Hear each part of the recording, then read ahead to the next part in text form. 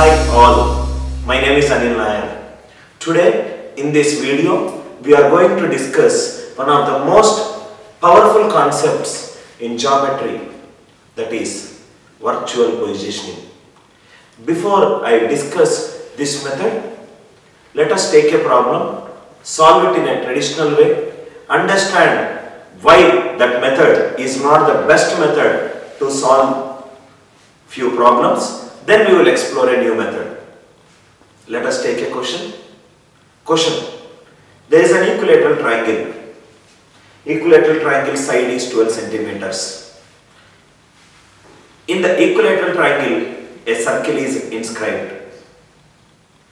In that circle, another equilateral triangle is inscribed. The question is, find the ratio of the area of the equilateral triangle inscribed in a circle to the area of the equilateral triangle on which the circle is inscribed. This is the question. Generally, most of the students will try to solve this question like this. There is a triangle, inside there is a circle that is inscribed. So if there is any circle which touches the sides of a triangle, it is considered to be an in circle. So we will find out the in radius of an equilateral triangle. In radius of an equilateral triangle, we will find it out. Then in that circle, another equilateral triangle is inscribed. So for the inside equilateral triangle, that circle which touches all the vertices of a triangle, so that circle will become the circumcircle for the equilateral triangle inscribed in it. Again, we will use the concept of a circumradius. So we know the formula for in radius of an equilateral triangle, and we also know the formula for a circumradius of an equilateral triangle. Then by using this small r and capital R, we will find the ratio of the area of the equilateral triangle. This is how students will solve this problem. But if you think for a minute, this question can be solved without using pen on the paper. Let us explore that concept.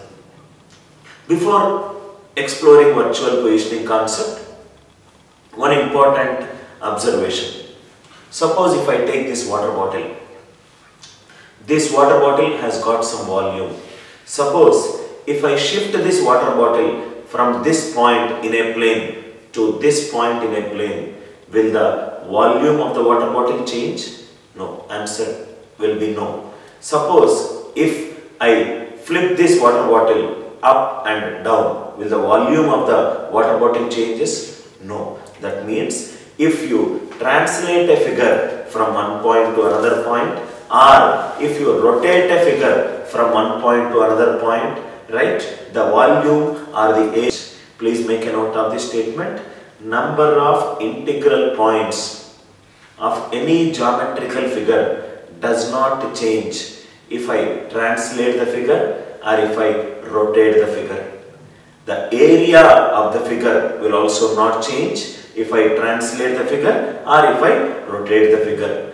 But the value of the integral points will change if I shift from one point to another point, that is x equivalent to x plus x dash, y equivalent to y plus y dash. If I rotate the figure, the final rotation figure points will become x cos theta minus y sin theta for x, y will be x sin theta plus y cos theta. Now, we will use the concept, just discuss it right now to find out the area. So, what to do is, in an equilateral triangle there is a circle, in that circle there is another equilateral triangle. So, what I will do is, I will flip the equilateral triangle from bottom to top. If I flip this equilateral triangle, please observe the figure. There are total 4 triangles that are formed. 4 triangles that are formed, and these 4 triangles are similar by nature. Why they are similar by nature? Because in an equilateral triangle, every angle will be 60, 60, 60. Outside triangle is 60, 60, 60.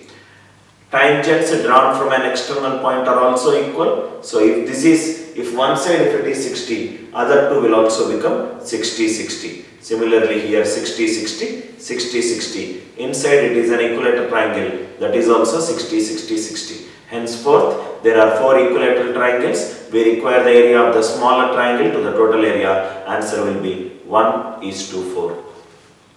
This is how you should think to solve problems in geometry.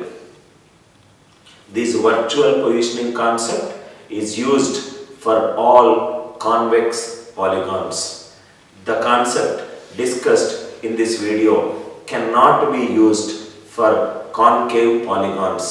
Take any 2 points inside a polygon, try to draw a line. If the line goes outside, then the polygon is said to be a concave polygon. For example, you take a rectangle, you take any 2 points, draw a line lies completely inside. You draw some zigzag figure, maybe something like this. Take any 2 points. If you get at least one line which goes outside the polygon, then the polygon is said to be a concave polygon. Virtual positioning is one of the oldest concepts in geometry, used exclusively for convex polygons. Thank you for watching this video.